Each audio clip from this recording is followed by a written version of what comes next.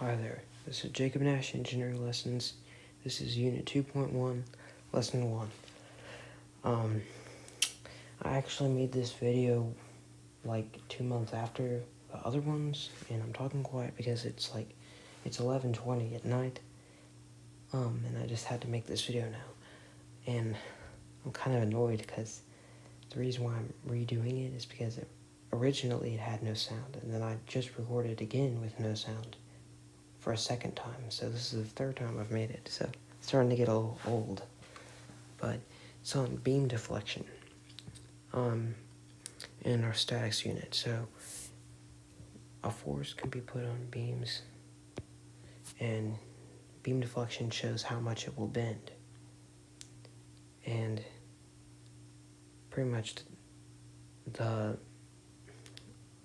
smaller beam deflection, the better, because it might break if it becomes too much force on there. So there's an equation we can use to find beam deflection, and that's this one.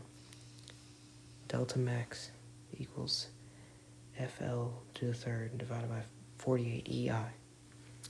So delta max basically just means changing the maximum.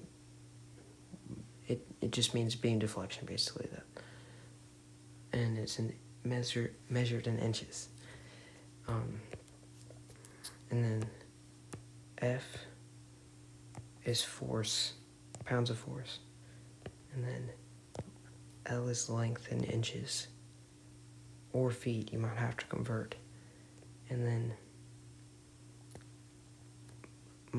E is modulus of elasticity. So how much can it bend?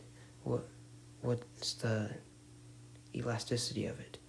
And that's in PSI, which is pounds per square inch, but also can be, you might see it as LB over inches squared. Sometimes that happens too. And I is moment of inertia, but you'll have to solve for that. So force will be given, length will be given, modulus of elasticity will be given, but you'll have to find I, and which is moment of inertia, and you also have to find beam deflection in problems. Here's the equation to find I before you can find beam deflection. So basically, a beam, if we're looking at it this way, this is just like the edge of it. If it goes out like that, this is the height, this is the base. So that's what B and H represent here and here. So let's say we had a base of 1 inch and a height of 5 inches. That's not the scale, obviously. Now, if the beam is vertical, then the longer side is going to be the height. But if it's horizontal, the longer side is going to be the base. So let's plug that in to see what we get. When we plug that in, we get 10.4 inches. That's moment of inertia. Now we can solve, well, we also need to have values for these things. Then we can solve for beam deflection. So let's say we had a force of 170 pounds, a length of 5 feet. In that case, we would need to convert to inches. It's 60 inches. And then modulus of elasticity, let's say that's 419,000 PSI. And then moment of inertia we just said. So now we can plug it in. Okay. So 170 times 60 to the third power. Oh, and forgot the 48. You need 48 times 419K. We'll just say that so we don't have to write it all.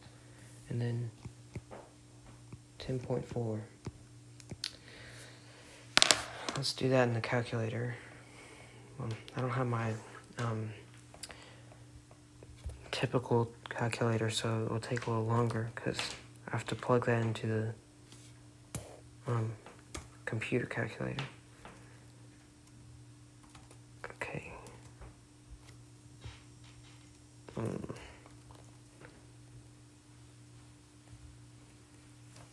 Let's see, so 60, we have to do 60 to the third power first. 216,000. And then we'll do that times 170. We get 36,720,000. And then on the bottom, we do 48 times 419,000 times 10.4. Then we get 209,164,800.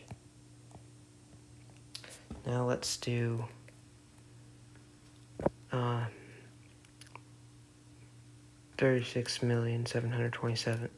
720,000 divided by 209,164,800. And we get a pretty small number, but it's 0.18 inches. That's the units for that. So that's it for this video. That's how you solve for bang deflection. I might do a unit 2.2 lessons videos, even though I said 4.2 was going to be the last one. I still might do that. That's like recycling and things like that. So yeah, that's it for this video. Thanks for watching.